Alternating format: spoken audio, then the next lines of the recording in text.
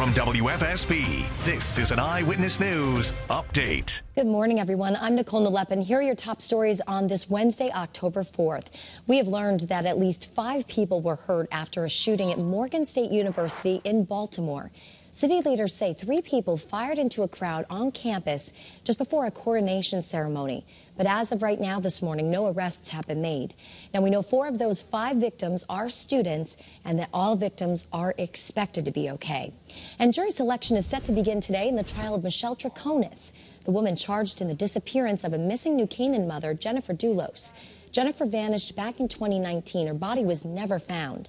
Troconis is the ex-girlfriend of Jennifer's estranged husband, Fotis. And Fotis killed himself in January of 2020 after being charged with Jennifer's murder. Troconis is charged with conspiracy to commit murder. Mike?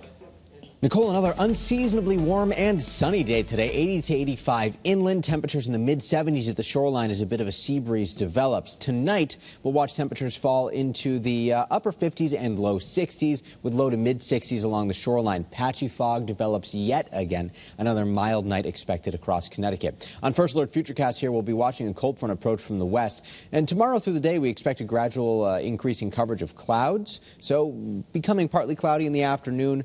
Partly to mostly cloudy by Friday morning, and then showers develop starting later Friday. And we're giving you the first alert here that things are trending to be even wetter for Saturday. This will likely have impacts on weekend plans. But not only that, we are still saturated given how much rain we saw during the month of September. So our first alert is focused on the periods of heavy rain because of the potential for flooding as well as outdoor plans. We'll continue to fine-tune this forecast, figure out where the heaviest rain is going to fall. But you can always stay up to date in the meantime with the WFSB weather app. So today, near record warmth, especially inland. Tomorrow, becoming partly cloudy as the day goes on.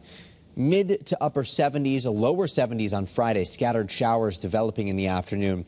And our first alert tag there for Saturday. Rain becomes likely. Temperatures only in the 60s behind the front on Sunday. We're going optimistically dry for now, lingering clouds, highs in the 50s to near 60 degrees, cooler and breezy, perhaps a stray shower sneaking in, and the cooler weather will likely linger into the start of next week, too. Certainly much more seasonable for this time of year.